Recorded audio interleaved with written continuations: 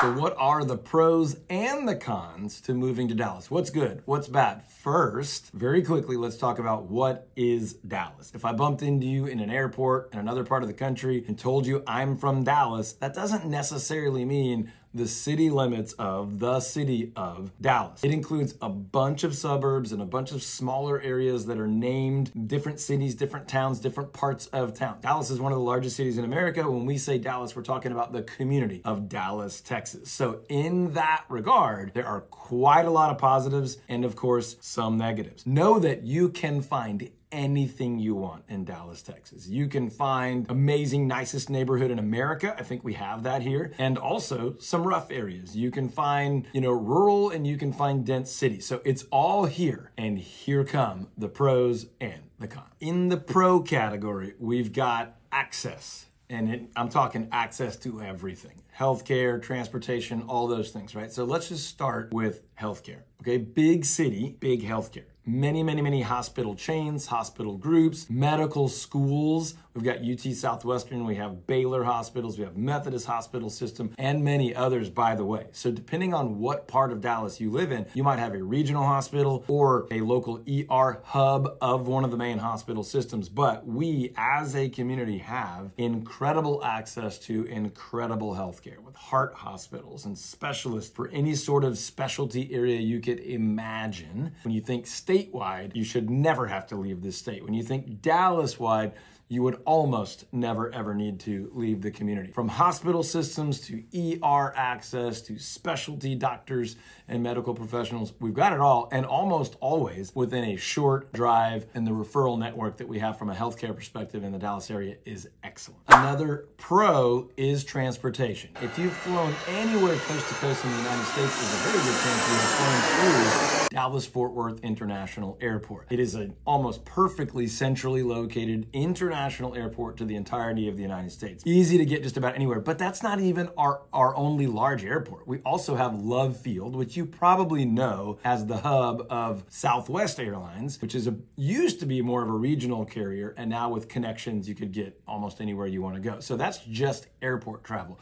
We also have the Dallas Area Rapid Transit, so our DART rail system. So if you're talking about local transportation or public transportation, it doesn't cover every area of the Metroplex, but it'll get you to most of the major areas. We also have DART buses. So as far as local, we are not talking subway system like New York or an elevated train like Chicago, but you can get to the airport, to downtown areas, out to some of the suburban areas on that DART rail system. As far as highways and automotive, we'll have traffic in another place on our pros and cons list, but you do have major highway systems, including public as well as toll roads, that can help you get almost anywhere in the entire Dallas-Fort Worth, North Texas area in a pretty direct route. We'll talk about traffic probably on the con side of things, but the positive is that you do have a major highway system that allows you to get just about anywhere pretty directly. I think when you're thinking about transportation, I want to bring up some of the things that, although they are not directly accessible here in Dallas, for example, cruise ships. Let's just kind of bring that one up. But you can drive to Shreveport, New Orleans, Galveston, whether it's Texas or Louisiana, in a short drive. So that makes cruises even drivable instead of having to book a flight and do crazy things.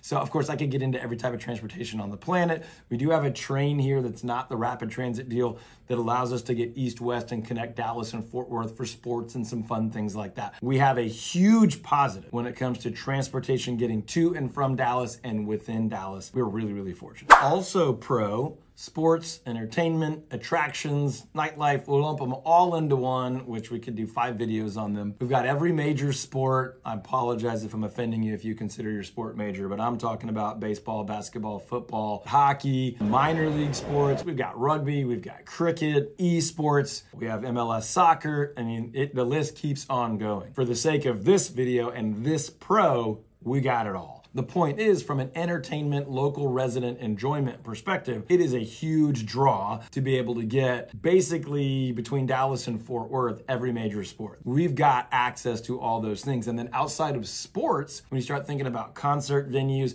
a lot of those same facilities than double, has major stadium tour concert venues, but also some mid-size and smaller regional tours and things like that, whether it be comedians and all that kind of cool stuff. Toyota's got a big concert venue. We've got the horse racing track. I mean, we really do cover the full gamut. As far as theater, meaning like stage performances, downtown Dallas has some incredible opportunities. Fort Worth does as well. But sticking with Dallas, some really, really incredible arts facilities, museums. I'm sure most people watching this video are familiar with Ross Perot. The Perot family has poured millions and millions of dollars into the arts as far as facilities, but also bringing shows and talent here to allow us to have pretty much anything that's touring the country is going to make its stop in Dallas, including small suburbs like Richardson, for example, having facilities like the Eisman Center. So if you're looking at different parts of Dallas, even in the suburbs and outerlying areas, we still have a vibrant accessibility to entertainment, to arts, to music, to theater, to sports, and really anything in between.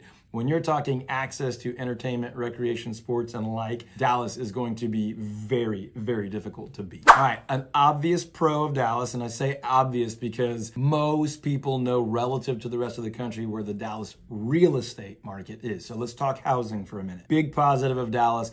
We still have plenty of land to continue growing and developing, and that has been one factor to make Dallas residential housing a relatively affordable idea compared to many other parts of the country. Housing cost is still lower in Dallas than many other big cities in the country. It has grown, it has gone up, certainly over the last 10 years or so, depending on when you're watching this video. It is still accessible. We still have more of it than many other places and room to continue to build more of it for a long, long time to come. You can find housing in almost every part of the spectrum of residential housing, from condos and townhomes to single family to multifamily to massive homes to small and efficient homes, zero lot. I mean, it's all, every type of housing is here. From a price perspective, generally speaking, the entry point into residential housing right now across Dallas is going to be the high 200,000, 285, 295 kind of deal. You can find some exceptions below that, but they're not the norm. And then I'm telling you, you can go as high as you want, 30 million, 40 million, 50 million,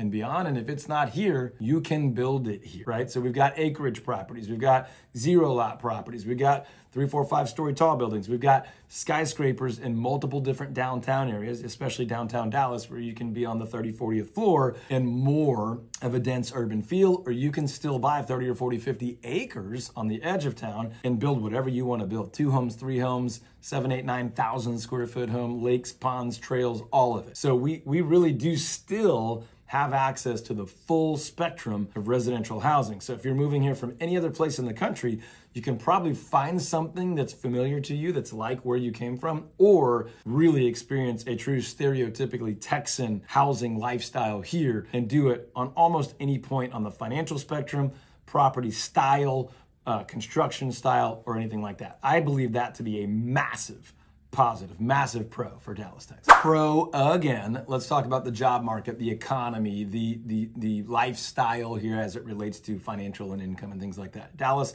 for decades, has been one of, if not the single best employment market for a major city in all of the United States of America. Know that depending on where you rank who and how, Dallas is still and certainly looks to continue to be a highly favorable job market. And that is proven in many ways by the number of major and small and mid-sized corporations that have just in the last decade made Dallas home. We've had Toyota, State Farm, many other big companies move to Dallas from other areas, and then many others consolidate regional or other multiple campuses here to the area. AT&T, many tech firms, telecom, transportation, automotive, Frito-Lay, Pepsi. I mean, PGA Golf moved here.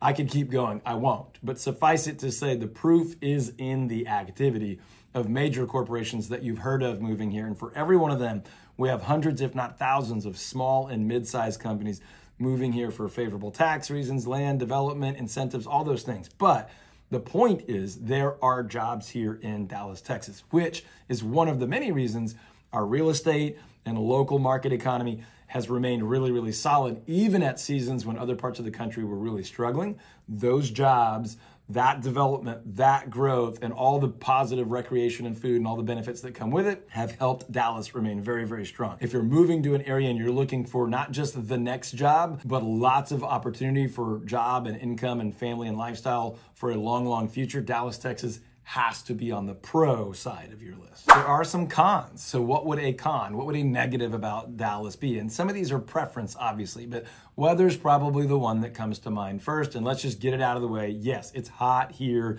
in the summer months, but what many people overlook is that we do have most seasons, maybe 3. We really do have 4 seasons. Summer's long. One thing I want to address as a con, as a negative, because we get lots of questions, is tornadoes and also hail. So yes, we are still somewhat in the so-called tornado alley. We are in North Texas, think southern Oklahoma, kind of Kansas, beltway of the United States. Tornadoes are very rare in the city, in the major areas, in Dallas, in the general area. But they can and do happen. This is not something that people in Dallas are really needing to think about on a daily, weekly, or even monthly basis. But they do happen, and it is something to be prepared for. Basically, what that means is knowing where your interior closet without any windows are.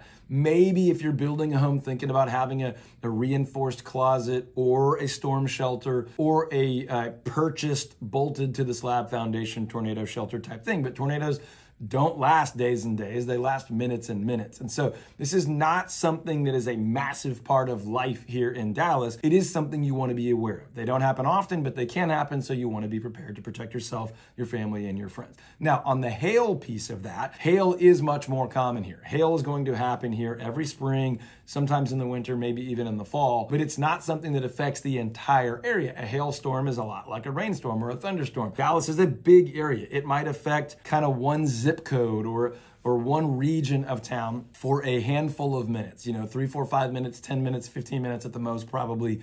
It could impact your roof. You might need to file an insurance claim to replace a roof, or it might impact your car if it's parked outside. It could affect your fence or your landscaping, but this is not a life-threatening type of storm. You wouldn't enjoy being out in one, but this is a property damage type thing. It's covered by insurance. That is something that people in North Texas do need to be aware of and be prepared. It's something that might affect you in your home every 5 to 10 years, but will affect Dallas as a whole regularly, pretty much every single year. That's something to think of as far as weather on the negative. Yes, it's hot. That's just part of the deal. A lot of people love it, by the way, but we definitely have our cold, our rain, our ice, our snow, beautiful fall and spring. But generally speaking, the things you want to be aware of are that tornadoes are rare, but they're real. Hail is common, but doesn't affect everyone every year. Something you can be prepared for. Another con that I think we can all agree on is traffic. This is a big, big city, and to the west, we are attached to another big, big city in Fort Worth, and to the north, we've got one blowing up that might be one of the largest cities in America before too long in Frisco. So